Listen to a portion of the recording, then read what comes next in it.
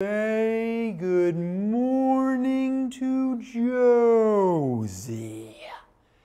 If I talk like that for the entire segment, we'll never get through it. This is Josie, the two-toed sloth. This is Jerica, the five-toed keeper here at the Oregon Zoo. And we're showing you Josie today because there is an opportunity happening right now at the Oregon Zoo for you to get behind the scenes with Josie here. So Jerica, let's talk for starters, what is involved in a behind the scenes sloth experience? That's right. So you will get an experience. You and 10 other people will be able to come here to the Oregon Zoo, get to meet Josie up close, get to feed her, take photos with her, and learn more about her story and threats facing wild sloth populations. Obviously, it's a really cool and unique opportunity, but you're doing this to educate the people that come. So what do we need to learn about the sloth? What's important to get across here? Absolutely. So Josie's story is she's been at the Oregon Zoo for a little over a year and a half, but her life started in South and Central America, where she was taken from the rainforest and sold into the exotic pet trade.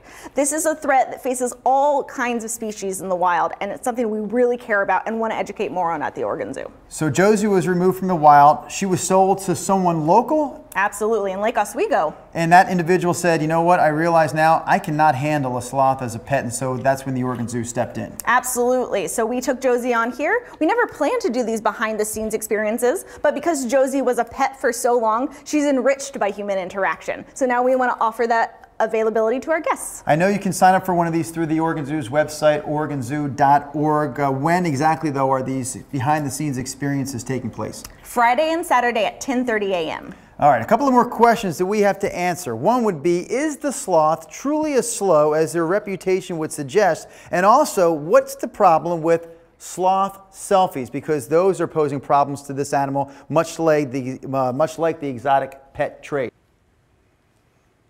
Well, you can learn all about the events at the Oregon Zoo at oregonzoo.org.